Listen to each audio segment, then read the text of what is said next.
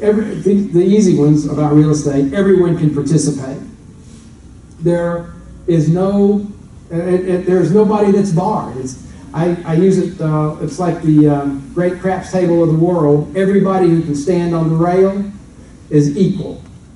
If you can stand against the rail, the table does not care. You can stand there and hold your chips and never play. All you got to do is be able to stand at the rail. Real estate is the same way. There is no glass ceiling. Nobody is barred. So women excel in real estate investing. Women make the best investors. We had a meeting last year on that. Women absolutely, positively make the best real estate investors. They have a better eye for what needs to be done. They have a better feel for the negotiations. They have a better understanding of when something needs to be sold and when something needs to be changed. They understand who the ultimate buyer of that house is, 99 times out of 100, the female buyer. So there is no glass ceiling to limit women's earnings in real estate. But men have testosterone, so we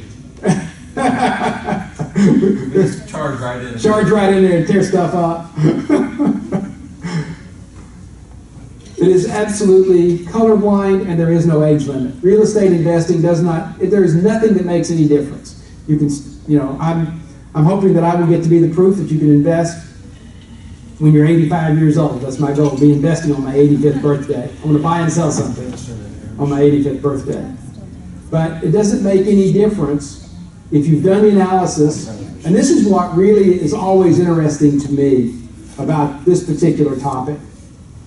If you have the market knowledge and you understand the asset upon which you have control, and you understand why you have control of it, nobody really cares about your presentation. They don't really care if you're wearing $300 slacks and $1,000 loafers. They don't care whether you're in a Chanel dress. They do not care at all. If I wore a Chanel dress.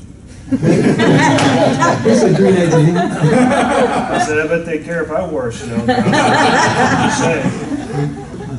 But the ability to manage that transaction, and Todd's point is right. If Todd came in wearing a Chanel dress but he had the right deal, they would still do business with him. They would talk about it afterwards, but they would still do business.